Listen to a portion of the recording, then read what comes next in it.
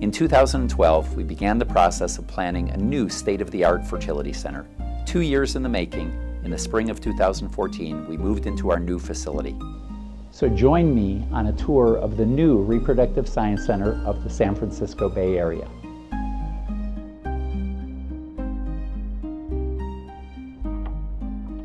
After checking in with our patient services coordinators, new patients will have an hour-long consultation with their doctor to review patient records, discuss appropriate diagnostic testing, and to give you treatment options tailored to your situation, along with expectations for success.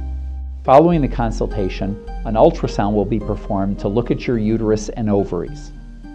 You'll then meet with your personal representative from your doctor's nurse case management team, who will be in close contact with you by email and phone throughout your testing and treatment to answer questions and help facilitate the care you and your physician have decided on. After this, you will have the opportunity to meet with one of our financial counselors who can explain costs of testing and treatment and what your insurance will cover.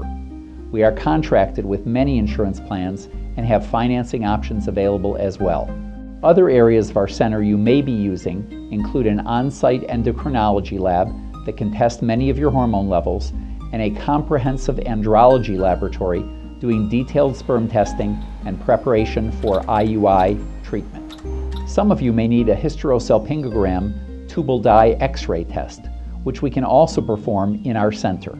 Our fully licensed and accredited operating room allows us to perform surgical procedures in our center, ranging from hysteroscopic visualization inside the uterus to laparoscopy and even tubal ligation reversal surgery.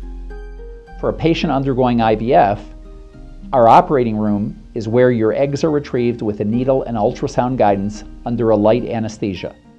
The eggs are then handed off to our adjacent IVF laboratory, where they are fertilized with sperm and then cultured in incubators to select the highest quality embryos to transfer. For further information about our IVF laboratory, please watch the video on this website, Demystifying the IVF Laboratory, hosted by our IVF lab director, Kristen Ivani.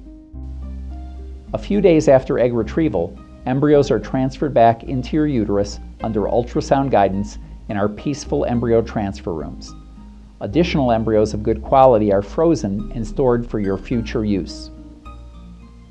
1 month after your embryo transfer, we see you back for an ultrasound to show the baby in your uterus. In our call center, we have dedicated new patient coordinators to guide prospective patients through the new patient scheduling experience and answer questions you may have before scheduling a new patient appointment. We also have many administrative staff who are part of our center to help provide you with the best patient experience available.